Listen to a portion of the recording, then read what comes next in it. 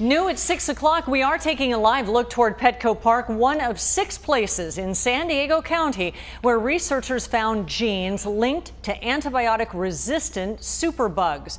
They are the precursors to dangerous diseases such as MRSA, and they're in our local parks. Our attendance reporter Jessica Chen talked to the researchers who say that now is the time to act before an outbreak takes hold.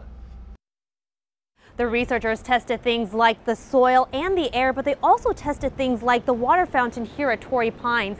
They say that's where they found the highest levels of these genes, which they say was very surprising. Yeah, they are. It's family time for Ken Nicholas. This is just a wonderful experience down here. He spent the day hiking Torrey Pines, and usually right after. Normally just take a drink out of the water fountain. But not today. I'm not drinking out of it. No way. And that's because he just found out genes linked to superbugs were found in the water fountains. These genes can turn into deadly bacteria that are resistant to antibiotics. It's horrible. I mean, a superbug? You know, you don't want anything like that, for God's sakes.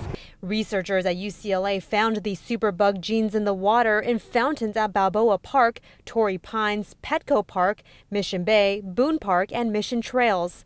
Scientists say these genes haven't turned into the deadly bacteria just yet, but if they do, it can be hard to fight off. Can't use antibiotics with a superbug. Earlier this year, the superbug MRSA infected 10 infants in Irvine, and it's still unclear how. And maybe post some warning signs around here. You know, you don't want to scare everybody to death, but you should certainly alert them. Scientists say the genes aren't toxic and residents shouldn't worry just yet. But Ken says it's something to be aware of. I'm 71 years old, so, you know, things start happening to you. Researchers say the next step is to figure out why these genes were found in these particular parks so they can try to prevent them from turning into a superbug.